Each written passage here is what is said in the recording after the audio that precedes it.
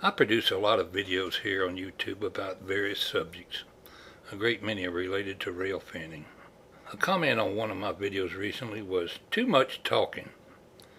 It's my considered opinion, as a railroader and a rail fan, that there is more to rail fanning than just watching a train zoom past.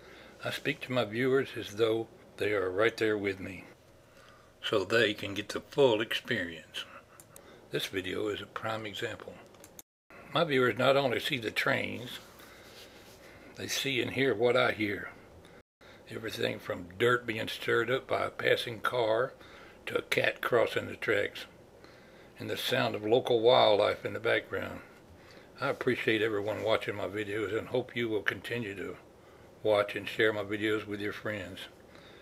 If you don't like to hear me speak, lower your volume and go watch somebody else's video. Thank you.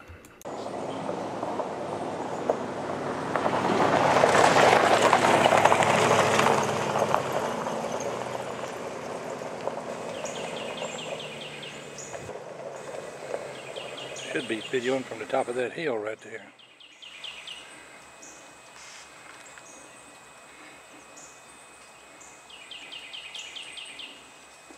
I don't know why the train's not moving. He's got a clear signal behind me. Maybe he fell asleep.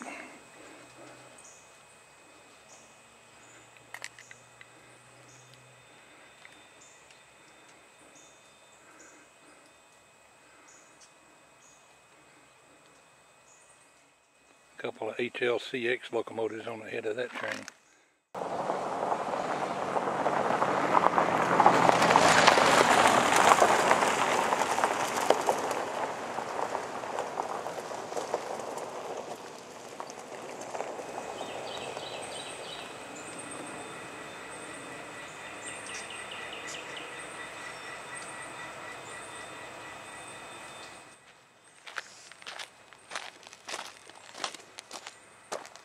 I might be looking at that board wrong.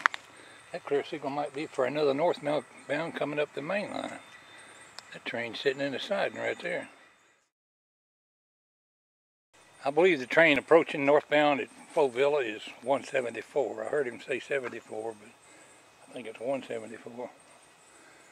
Coming around that train.